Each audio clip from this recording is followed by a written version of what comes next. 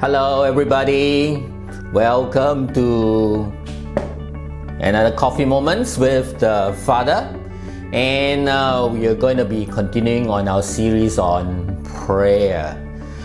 We've been looking at the images of God, and the image that I want to look at, that God is a consuming fire. Let me read the theme passage for you. In Deuteronomy chapter 4 verse 23 to 24. Be careful not to forget the covenant of the Lord your God that He made with you.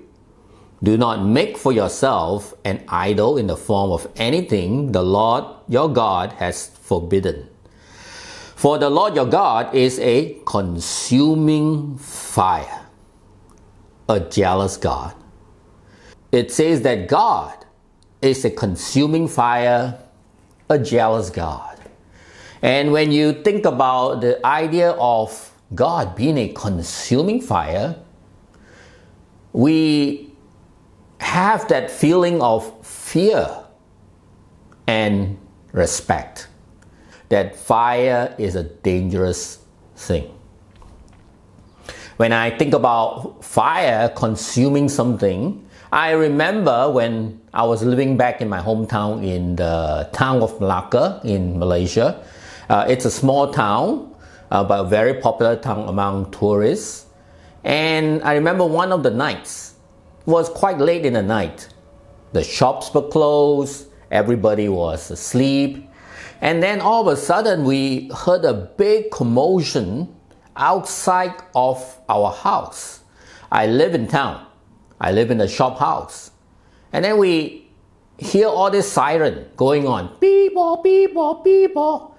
And then we hear some explosion. Boom, boom. We were all startled and awoke. And we ran outside to of our shop house, our house. And we looked and there was a shop house. It was ablaze in fire. Of course, all of us hurried there to look at what's going on, and I could see the firemen. They were busy trying to put out the fire. The crowds were building. The billows of smoke was dark and black, and very soon the whole place was engulfed with fire. And the firemen was drastically, frantically putting out the fire with their water hoses. You know, and everybody over there was looking at this consuming fire, and we were all shocked. We were all concerned whether there was any inhabitants there, people still staying there that did not come out.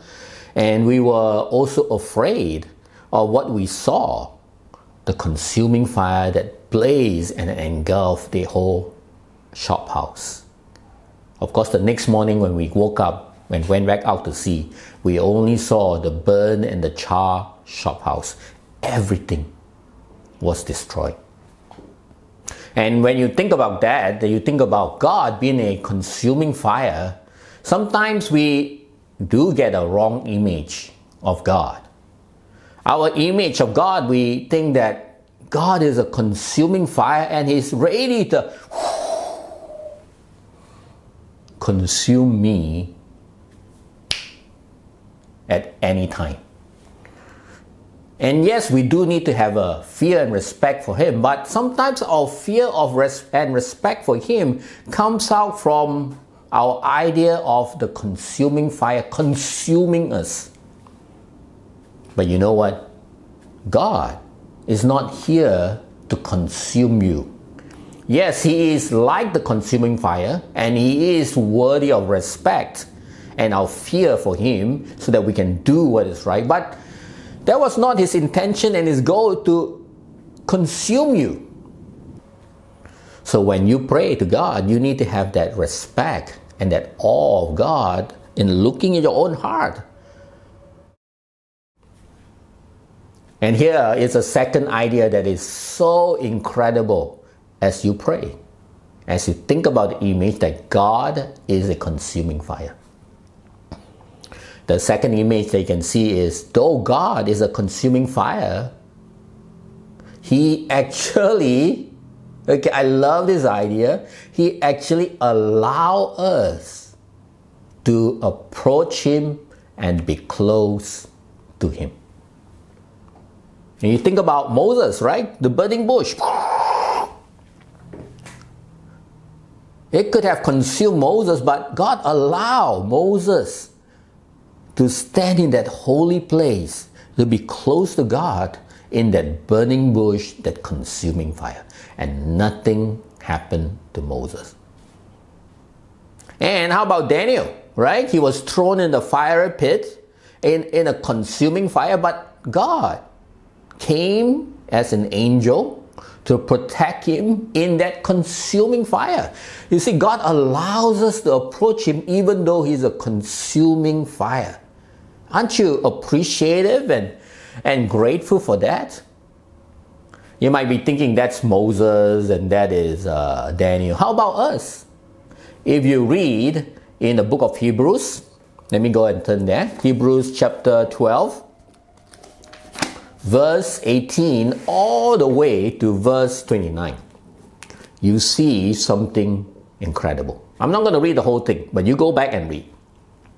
In the first part, in verse 18, it says, "You have not come to a mountain that can be touched, that is burning with fire, to darkness, gloom, and storm." And it goes on where it says, it refers back to the time of Moses, where everybody was terrified about God being the consuming fire as they approached God in their worship and prayer. And they told Moses, get away, get me away from this fire, because they were terrified. And God responded, that's a good behavior. And then it goes on in verse 22, and you notice in that paragraph something changed because of Jesus. "But you have come to Mount Zion, to the heavenly Jerusalem, the city of the living God. Ye have come to thousands and thousands of angels in joyful assembly." You notice something changed? Because if you read further on, it talks about the blood of Christ. That now, yes, God is a consuming fire as you worship Him, but you can begin to approach God with the thousands and thousands of joyful angels. And finally, in verse 28, it closes out with this: "Therefore, since we are receiving a kingdom that cannot be shaken, let us be thankful and so worship God acceptably with reverence and awe. For our God is a consuming fire." Wow, here we see that it mentions that God is a consuming fire. But God, because of Christ, His forgiveness, we can now approach, like Moses, like Daniel, like people, the prophets of the Old Testament, we can approach God because God has granted us entrance to His kingdom. Even though He's a consuming fire, He is not going to consume us because He loves us. But He does want you to know that He's holy and powerful. As you pray to God, you need to remember two things about God being a consuming fire as you think about that image. Number one, let's have that fear and reverence and respect for our God so that we can have a repentance heart as we pray to our God. And secondly, as you pray to God, the consuming fire, let us be grateful that even though He is that consuming fire, but like Moses, we can approach God, the burning bush, to talk with God in our prayer. We need to be so grateful and appreciative that our God allows us into His holy of holy places. So, thank you, brothers, sisters, friends, for another coffee moments with the Father, focusing on prayer. using the images of God so that we can understand Him better as you pray. Bye.